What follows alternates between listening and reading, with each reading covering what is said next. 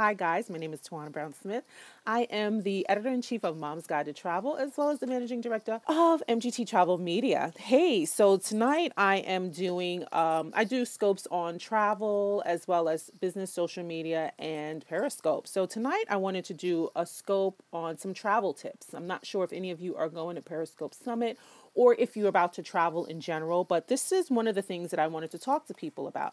So because I travel a lot because of my job, I know a few tricks of the trade and things that are convenient and things that you should look for when you are considering your flights. And most of the time, people think that price should be a driving force for picking flights, for choosing flights. And I'm here to tell you that that should not necessarily be the driving force for you.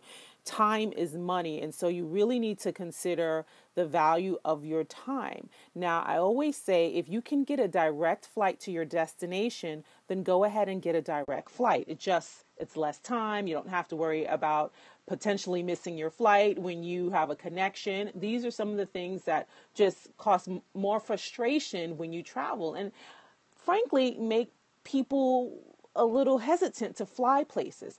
If you are flying from the East Coast to the West Coast and vice versa, but specifically from the East Coast to the West Coast, you have to also consider the return flight. When we fly from the West Coast back to the East Coast, we always wind up coming back home. We either have to leave really early in the morning to get home at a decent enough time, or if we leave late at night, we're going to get back midnight in the morning. So that's when you want to you might want to pay a little bit extra so that you can get a direct flight versus getting a connection flight and getting there at some ungodly hour. Ask yourself, what is the value of that time? If for me, $100 difference is, I'd rather do that than spend hours in the airport. So those are some of the things that you want to consider. You also want to consider, do you have any points with another credit card, another airline where you can use those points to A, either get a free flight, or B, offset one of the legs of your flight? That always kind of, to me, makes me choose whether I'm going to go with an airline or not. Thanks. Hey, Trixie. And the last thing you should think about is, you know what? Do I like that airline? Do I like the airline? If I don't like the airline, there are airlines that I have my preference for. Yes, I am going. And so I'm looking at flights now. There are airlines that I like and airlines that I do not like. I really don't like some. And I'm not going to say which airlines I like more than others.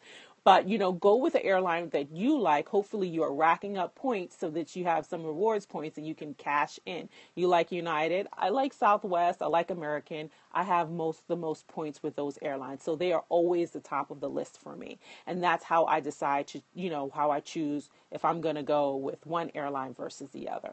So hopefully these travel tips will help you in deciding your flights, whether you're going to Periscope Summit or just flying in general. And you can always go to momsguidetotravel.com, which is my site, to get more information about travel and tips that will serve you now and in the future.